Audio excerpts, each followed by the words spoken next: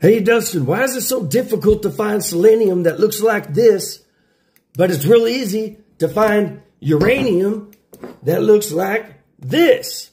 Well, I'm going to explain it to you right now. It's actually pretty simple. It has to do with the setting. So, here's my selenium. Broad daylight.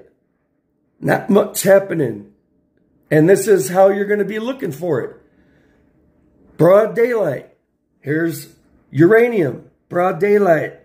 Very easy. So what that means is you need to get your pink glass that you believe to be selenium into a dark area. You can be all weird about it and take it to the bathroom and turn the light off, you know, or try to find a dark corner somewhere in the antique store or thrift store you're at.